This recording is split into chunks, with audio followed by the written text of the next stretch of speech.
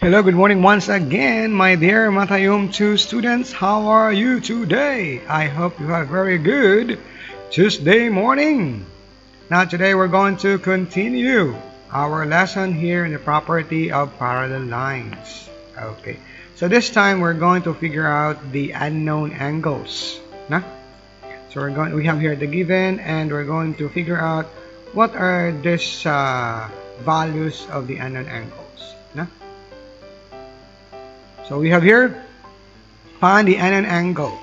So for this picture that we can see, we have here the unknown angle, we have angle P, angle Q, and angle R. And again, we have the given, this angle here, 55 degrees, and this angle here is 78 degrees.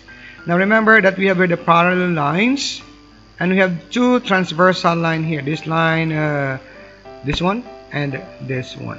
Okay, so first is we have the alternate interior angles. So remember that for this transversal line we can have two angles that are equal, which are this angle is equal to angle Q, right? So this is an example of alternate interior angles.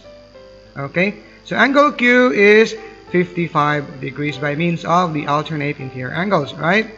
Next we have the property of a triangle.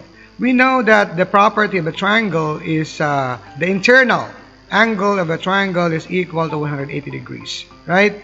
So if angle Q, angle Q is 55 degrees, then we can figure out what is angle R, right? By means of this, the internal angle of the triangle. It says that we have the three angles here, 78 plus angle Q plus angle R is equal to 180 degrees, right? So therefore, we can say that if angle Q is 55 degrees, then how much is angle R? So just transpose this to the right side.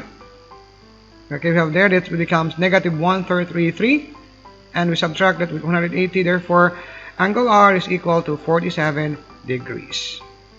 Okay, my question. Now, for angle P, we can use the straight angle here. Since that we have angle 55, 78, and angle P, then we can use the straight angle, or we can also use the alternate interior angle, since that we know already what is angle R, and that would be also the value of angle P, right? So you have two ways. So we have here using the alternate interior angles.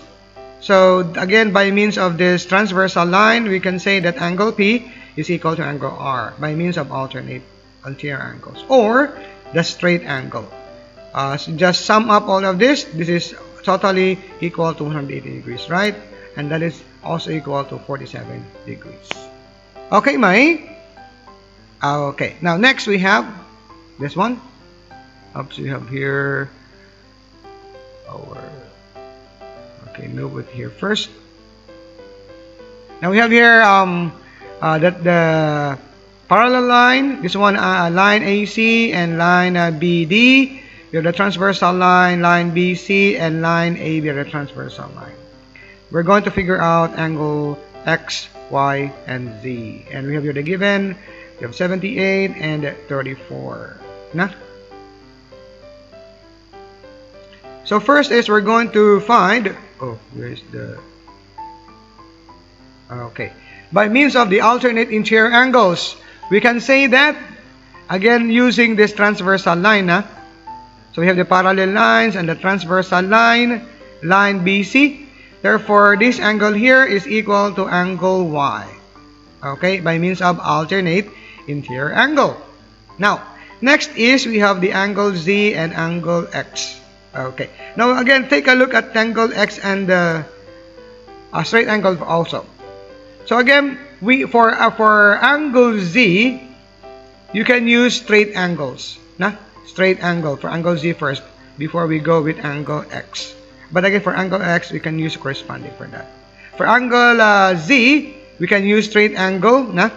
So the total of these three angles is equal to 180 degrees, right?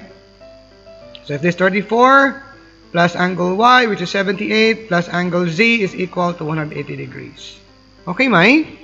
So what is angle Z? That is, we subtract, we transpose this 2 to the right side, becomes minus 112, and we subtract that with 180 minus 112, or Z angle is 68 degrees. Na? Okay, May? Now again, for the last one, angle X, so we can apply here with corresponding angle. Okay, because this is the transversal line. We have here the parallel line, this one, and the transversal line AB. So therefore, this angle 34 is equal to angle X by means of corresponding angle. Na? Okay.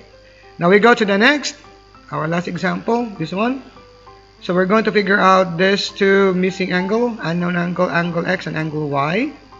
So we have here the given 35 degrees. So first is we're going to find it's either angle X or angle Y. So you can have both of them. Okay, for this one, we're going to use find first angle X.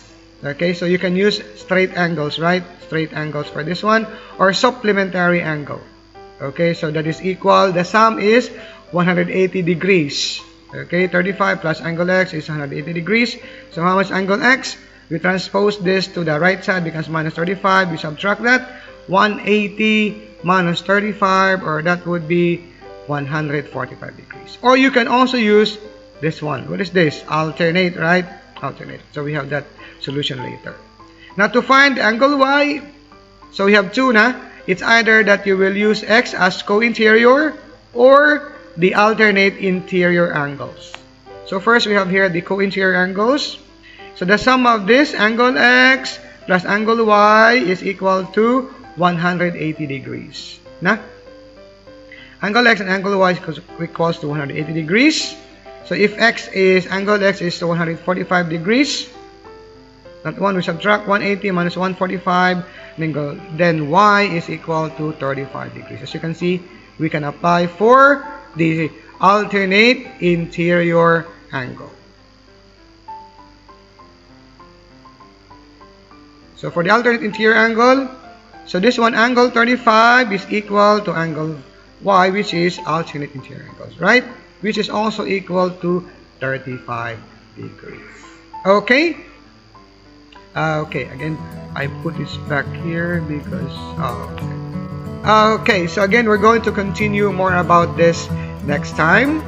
And if you don't have any question, that's all for today. And we see you again tomorrow. Bye-bye.